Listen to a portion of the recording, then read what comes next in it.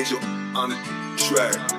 And for today's episode, I feel like it is high time that somebody says the quiet part out loud. So today I'm going to do that. Ready? The majority of Americans cannot stand Pride Week, Pride Month, Pride Year, whatever it is. The month of June has been completely perverted, and the majority of Americans, including my gay friends, cannot stand this month. So I'm going to give you 5 reasons why that's true. You guys ready? Reason number 1, it's because Pride Month is emblematic of corporate cowardice.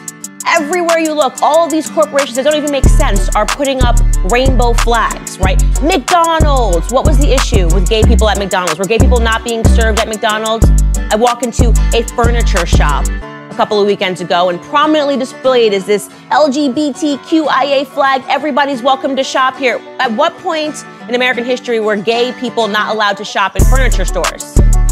It's so emblematic of those stupid departments that are being built up. Diversity and inclusion departments. Somebody who is completely not qualified to even work at the corporations that they work at. Keeping a calendar of every ridiculous holiday that we continue to make up to make sure that corporations get on their knees about various social issues.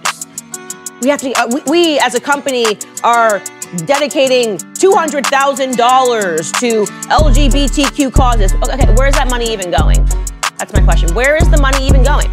What is it that we are striving toward for gay people and lesbian people? What don't they have in America that they need us to donate dollars, corporate dollars, to make sure that they secure in the future?